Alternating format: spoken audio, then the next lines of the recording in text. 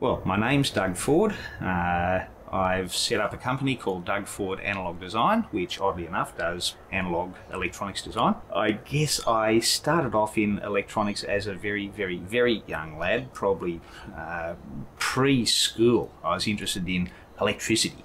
And bear in mind we're looking at the early 60s here. Anything related to electricity, science, physical principles, and the tricks that you could do with these, how you could light up a light bulb, how you could make an electromagnet. If we're talking about early primary school, it was these little things, just how stuff worked. And of course I was really good at that time at taking apart clocks. Not so flash at getting them back together, but anything that had that electrical or mechanical association had me fascinated. How did it work? What made it tick? And I think that even these days, anybody who has that fascination, that why does it work, what makes it work, what makes it tick, they're going to have a natural interest that'll see them good right through into their working career. That interest just stayed with me for life. So right through primary school, particularly during high school, colour TV was coming to Australia. Everybody was tossing out their black and white TV sets. So on every roadside there were TVs to be had by the score to pick up and rat for components. So particularly in those early high school years, I was making a lot of incredibly bad valve amplifiers using leftover bits out of TVs. Not for sale, purely for hobby. It's so difficult these days for somebody to open up a product and say, that's how it works. They're impenetrable. You open up a product and it's a PCB full of completely cryptic little black boxes soldered onto a green circuit board, and there's very little that you can do. Back in the day, of course, you'd open up a TV and there are lots and lots of discrete components, and you could identify what each one was and what it did. Same as, I guess, you open up a clock. You could identify what role each cog plays in a clock. That's no longer true, so it's pretty hard to capture somebody's interest when they're young in how does this stuff work. I was a voracious reader. My parents helped me with buying, even at quite a young age, 5 and 6 and 7, little how do things work type books. Light, electricity and magnetism, for example, is one. How weather works was another one. And these were dumbed down to the level that a 5 or a 6 or a 7-year-old could understand, and they were great. I started reading a local electronics magazine. At that time it was Electronics Australia. And even though I didn't understand 95% of what was in the magazine, over a period of time through osmosis, I was able to join dots and build up my picture of how stuff worked and how the universe worked. Again, we're talking a pretty young age here. Go a bit further down the track and of course you've got your later high school years where you're picking up the maths and the physics to understand more of how the world works and how the gubbins in that particular widget works. But most of it, particularly the early years, was reading books, magazines. Anybody who was interested in electronics or electricity was a nerd or a geek. There were definitely clubs for radio operators, for example, and for quite a period as a teen I was associated with the local amateur radio group. I think that was where most of the electronics enthusiasts tended to band up at the time. At high school there were a few like-minded chaps and we tended to cluster together and discuss the whichness of the why. But no, in general, particularly down in a South Coast coal mining district, yeah, there wasn't a whole lot of interest in how stuff worked. I guess I was mostly into the audio side of things. Fledgling guitarist, trying to make my own guitar amplifiers and play, also just trying to come up with decent hi-fi systems which were louder than everybody else's. Some of my other mates though were right into the amateur radio side of things. So they were more interested in building ever more grandiose antennas. Some of them were, well actually we all played around with building little 1 and 2 and 3 valve transmitters, AM transmitters, and we were successfully able to communicate between suburbs down on the coast. I don't know whose services we were interfering with, but that didn't concern us at the time. So it was a mixed bag of audio versus radio almost. Although the, if you like, the book learning allowed me to understand why, it's mucking about on the test bench with a hot soldering iron or twisting wires together. It's the doing that stood me in good stead later. It allowed me to reaffirm what things work, what techniques don't work. Mucking about on the test bench, or at that stage it was the kitchen table, that was invaluable. So yeah, you're right. I hadn't really thought about that side of it, but just doing experiments, manipulating components, so tacking circuits together and seeing if the buggers worked, that was very, very important. Down on the coast, we had our favourite disposal store. It was basically a junkyard run by a fellow called Cavian, and you could get second-hand and surplus anything and everything there. And we basically made pests of ourselves, haunting the place, looking for interesting stuff to pick up and take home. At the stage I was starting out, retail electronics shops did not exist. There was no such thing. You either had your disposals and surplus stores, or you had your local radio TV repairman who might sell you the odd brand new capacitor or brand new resistor if you're really desperately stuck and wanted to pay 50 times what you'd pay down at the junkyard.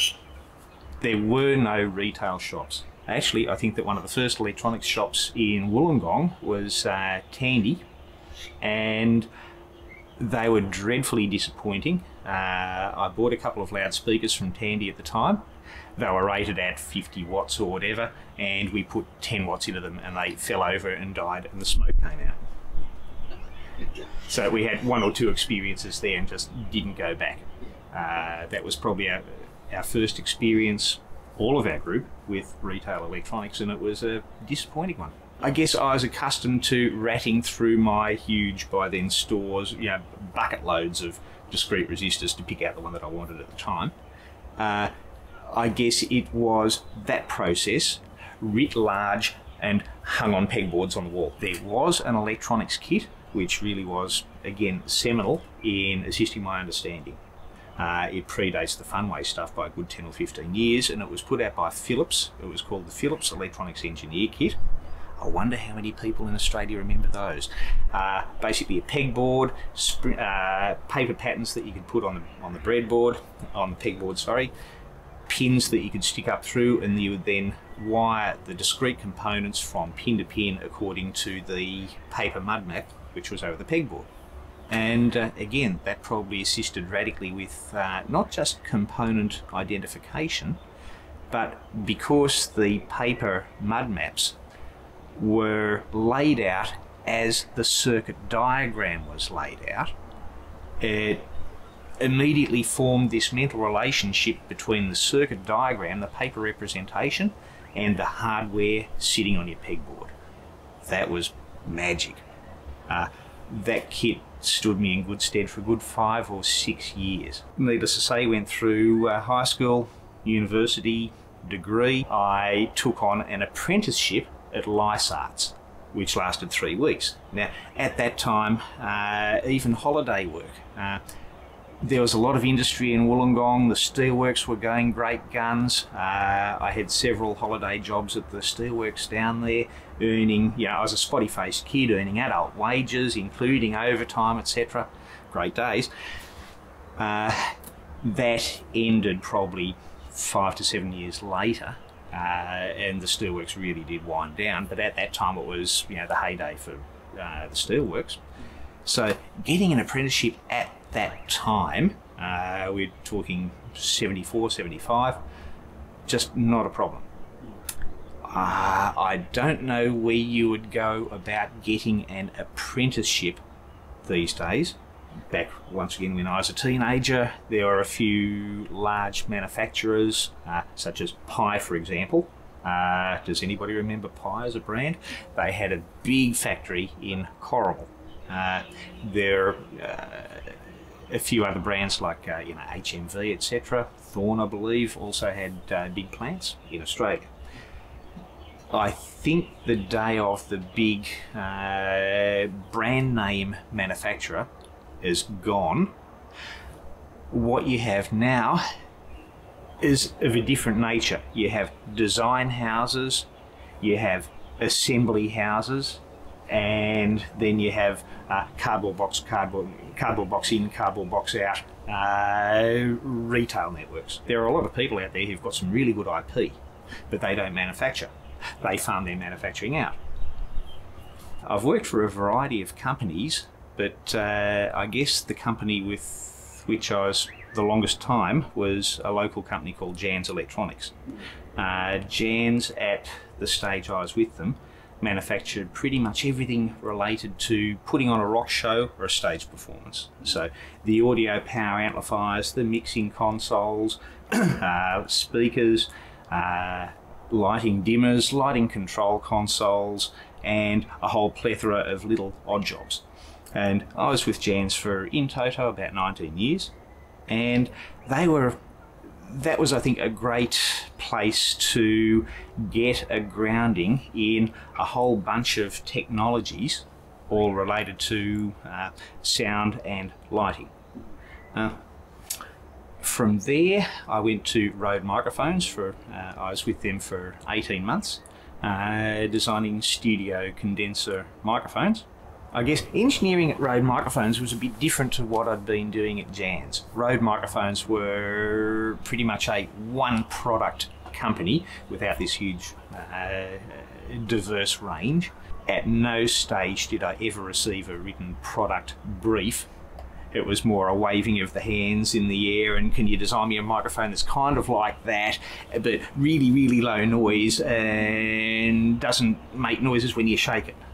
Okay. So although the goals were self-determined, the process was pretty much a case of, sit down, try a few different circuit topologies, see which one showed the most promise. Okay, oh beauty, I'm getting good results out of that one. Let's chase down some optimized components for that one, and let's get the PCB design so that it's more immune to induced noise. I guess engineering at Rode Microphones was a little bit chaotic for a number of reasons, but it was always targeted.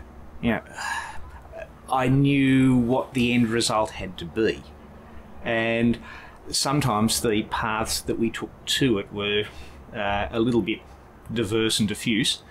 For example, one of the parameters was, okay, the microphone, when you tap the microphone stand, should not conduct sound up to the microphone capsule. Well, we came up with a marvellous rubbery suspension system for the microphone capsule. Had a little problem though. When you tap the microphone stand, the capsule would go wobble, wobble, wobble, wobble, wobble, wobble, wobble, wobble, dreadfully underdamped. How do we damp this movement yet still get good sound isolation? Well, I came up with this little cone of blue tack that just touched the top of the microphone capsule, and it was just enough to damp the movement so that it would go woof, woof, critically damped. How do we do that in production? Well, we had no idea what kind of material we could actually use in production to achieve this until one of the women at Rode Microphones came up with a clever idea, which was the same foamy stuff that you use for ear protectors. And that's the material that, to the best of my knowledge, is used to this date. Some of this is electronic engineering, some of it's mechanical, physical, acoustic engineering. At the stage that I was there, which was in 2000, 2001, there were about 35 or 40 people there. Most of them were female assembly operators. In R&D, there was simply me doing the electronics, and another chap, Stuart, who was doing the CAD work for the mechanical design of the housings. The style of the microphones was primarily dictated by the CEO. So between the pair of us, we'd sit down, we'd nut out a couple of ideas, Stuart would CAD them up, texture them and print them out. You can have A, B, C or D. Oh yeah, C looks good, we'll have that one. And we would then turn that into a product. While I was there, I came up with what I think are some particularly innovative electronic circuits for those. I wasn't so much involved in the transducer design, but certainly the product testing and the electronics. I'm particularly proud of what I did there. The very first one was the Classic 2. It's a valve microphone, but people were later horrified to discover that I had incorporated a transistor in a valve microphone. Oh, this was a heinous crime apparently, but nonetheless I was able to. That was the very first product that I designed with them. Shortly after that was the NT3, which is a little pencil microphone, both battery and phantom power. After that was the NT1000, and what I reckon's my crowning achievement, the NTK microphone. Now the NTK is also a valve microphone which incorporates some semiconductors. It's got really low noise for a valve microphone, remarkably low noise, I think it's down about 12 dB, but the headroom on the thing is just frightening. The total dynamic range from memory exceeded 140 dB, and the main reason for that is it's capable of outputting up to about 35 volts RMS. There's not many microphones that are capable of outputting 35 volts RMS, so I'm pretty proud of that one. I think that Rode are a marvellous high profile example because microphones are a relatively high profile product, but there are so many lower profile products. Think about GMC radios, for example. I don't know too much about them, but I think that they're another example of a little Aussie company that's grown and grown and grown, and they're making some marvellous world-class product.